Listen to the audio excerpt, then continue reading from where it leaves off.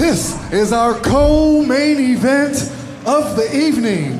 Scheduled for 3 5-minute rounds in the Caged Aggression Professional Lightweight Division.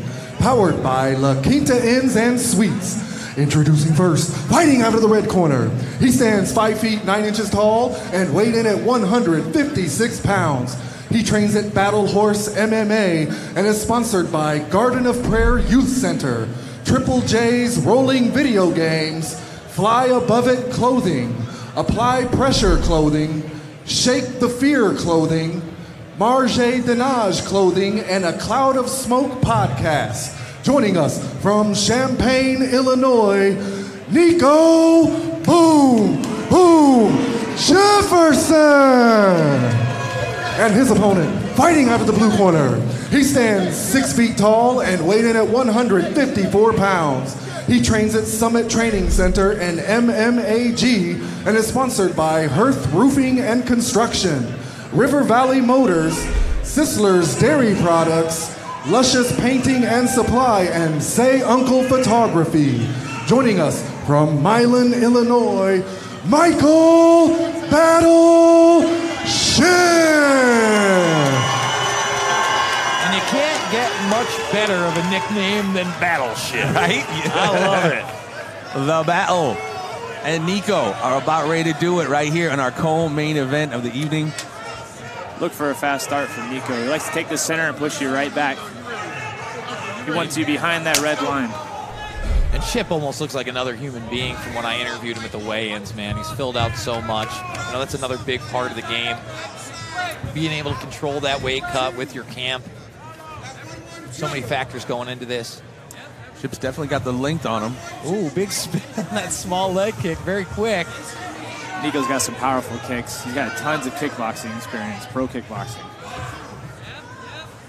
Yeah, it seems to be his bread and butter there. And just see if he see how this plays out here in the opening round here. Being very patient, trying to find the distance. Shipp, the longer fighter, steps in. Overhand right just misses. Front kick from Shipp. Shipp's chin's getting a little high. He needs to tuck his chin. I can't agree more, man. That is a very, very high chin. Ooh, big overhand right, and that chin was high. He just jumped on it. Nico just took advantage of that. Shipp needs to tangle him up and drag him to the ground. Jefferson backing up to the cage, small leg kick. Back to the center. Finding a home with those leg kicks. Leg kick return from Shipp, goes to the body. Lower leg kick from Jefferson. Jefferson looking really calm in there. Very crisp, too. Ooh, big overhand right lands left. Shipp trades back. Nico with some bad intentions on them strikes. Now that overhand right is coming through. I'd like to see a setup on it. I can't tell if Shipp is hurt or if it's just how he moves, you know? With that spin? Yes. Well, he was spinning early, right? Oh, nice takedown. Got the old school Big Brother Bulldog headlock going. They're in Shipp's world now. He's going to try to isolate that arm and go for an Americana with his legs.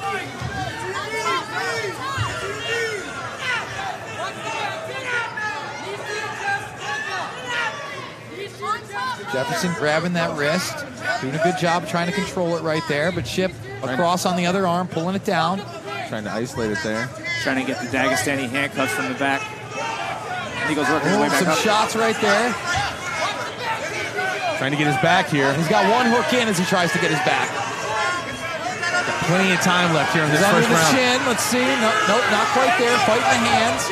Tough position up against the cage here to do any flattening out or anything. But certainly looking for that neck, though, right now. Shipp's got some good submissions. And he's looking at him right there. Something happened. Oh, just making sure he didn't have him somewhere in the eye, maybe. Finger in the eye. It was a finger in the eye as he went for it. Is this an injury timeout? Yes, it's just an injury timeout. Okay. It's not the end of the fight. It was completely accidental. He was trying to slip that choke in, and while he did it, you know, Bruce, to his credit, saw it immediately. Well, this is good for Nico Jefferson. The fight's going to start back on his feet. As long as his eye does recover. Have you ever been in that situation? I mean, everybody talks about the gloves and training. What's that eye poke like? I'll tell you what, when I fought Aaron Mitchell here for the belt, he punched me in the eyeball, and my eyeball, it was like stuck looking down for a second. Oh. Yeah, it was weird. It was like I was stuck looking at my right foot. So I almost went blind in my right eye for a good 3 minutes in the third round. It was terrifying. Here it is right here. You look at it. he just kind of clamped down and he's trying to grab in. I'm sure it was terrifying, especially when you're in the middle of, I don't know, a fist fight. Well, and it looks like he was ready to lean back and get him flattened out as he had that rear naked going. Yeah, eyes are no joke, man. I literally thought my eyeball was ruptured. It's terrifying. All the horrible thoughts that go in your head. You're like, my God. Yeah. He said eyes are no joke. No, they are not. Putting it lightly. And they're looking at it right now. The doctor's in there. Again, he's going to have 5 minutes to recover. We're going to see where this is going. The doctor's looking, it's still pretty closed right now. Scratch cornea or something. We would hate to see this be the way the fight ends, but again, I mean, you don't have much control over it. Either you recover or you don't. Either you're Brandon Jenkins looking down at your foot for 3 minutes, not even sure what's going on, grinding it out, or you're not. And when that happened, I mean, again, that wasn't really a slip. I mean, that's a punch sometimes that gets through the eye socket. Yeah, he punched me straight in the eyeball. It was terrible. You know, and to be honest, a lot of these guys don't get hit straight in the eyeball. I've probably been hit straight in the eyeball in 20-something fights, probably like 5 times. Like, the glove just doesn't fit in there, you know? Yeah, so, most of the time, yeah. right? You have an eyebrow for a reason. Yeah. Nico having a tough time keeping that eye open. Doctor taking a close look at it. And this is the last way that Nico Jefferson wanted this fight to end. Just be tragic. Especially when things are going good for him on the feet, you know? And if they restart, they're going to be back on the feet anyway, so. Maybe he's going to take the full 5 minutes and restart. Bruce over there making sure. He's telling him, keep his hands clear of the eyeballs. Doctor's taking a close look, still talking to him. Remember, the fighter's safety is of the utmost importance. We don't want him getting in there, not being able to see.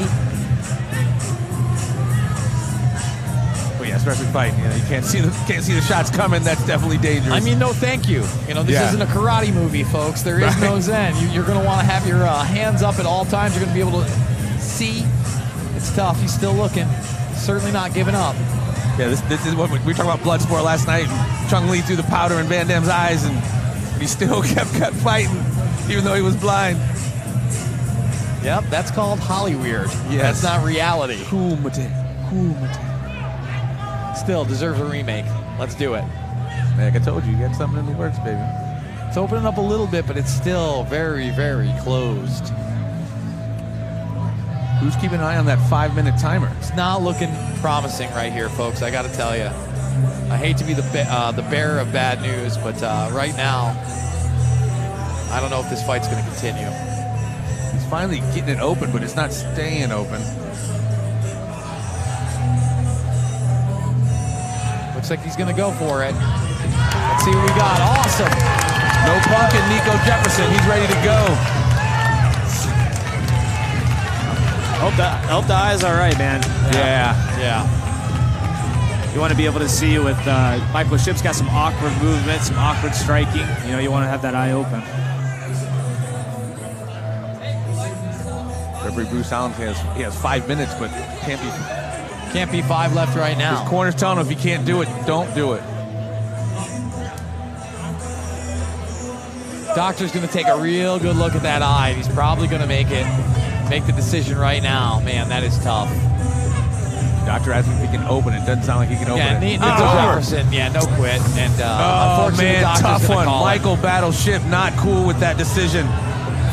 But like you said, JB, fighter's safety, fighter's health is the utmost important. You know, either we have a DQ or a no contest here. That'd be a no contest. I would hope it's a no contest. You know, it was completely inadvertent, going for that choke. That was unfortunate. Yeah, it's very disappointing for the co-main event of the evening, but these guys were going at it too, man. I wouldn't blink for the main, I'll tell you that. No pun intended. Not with the big boys. No. Not with Mota and those big hands. And Cedric Savage says, no, not me. I'm coming with the thunder myself. And these guys were just getting started too, man. Hopefully they'll rebook it October. Is that when the next one is? October? I'm not sure. I have not heard anything about another card. Probably if I something had this my summer. way, we'd be doing it next week. You know? My good one. Keep it going. Next I month. kid a little bit because, you know, it takes a lot. Tell them, bring back the Challenger Series, right? Yes, absolutely. Let's stay busy this summer, El Jefe. Man, I mean, it's tough anyway for a co-main event to end like this, but these guys having to have it postponed for a year, Michael Battle Shipp getting back into the groove of things, so disappointing on so many levels. I'm glad he's active again, though. Yeah, for sure. You're not really. Maybe it's the fact that you're not even back. I want to be able to see you. That's why I must that sucks, but it is what it is. You wouldn't be messing with like a scratch corny or, you know. Nope. Looks like they're going to Vargas right now.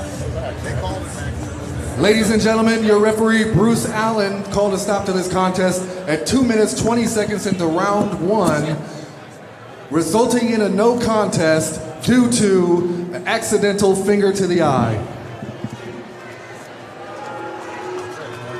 I mean, it happens, man. This isn't ballet. This isn't square dancing. A bit disappointing, but what can you do?